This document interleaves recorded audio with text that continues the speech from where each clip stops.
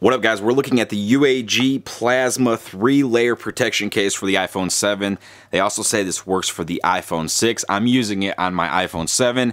I do have a cracked screen on this, unfortunately. This is not because of this case. This is because I had a 360 camera on there and I decided to carry my phone around without a case, and I got a cracked screen, so that's what happened. So I got this case and I love this case. This case is awesome. It comes in a few different colors. This is, like I said, their plasma. It has 3 different layers on it. It's made from a really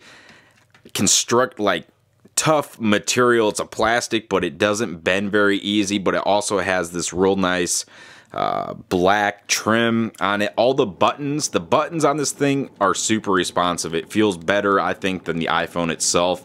Very smooth feel. The cutouts are all perfect, lined up perfect for my iPhone 7. The camera, and it also protrudes a little bit too, so if you do drop this, it's not going to rest on the screen. It does come in a few different colors. I have the green here. I think they might call it a little something else.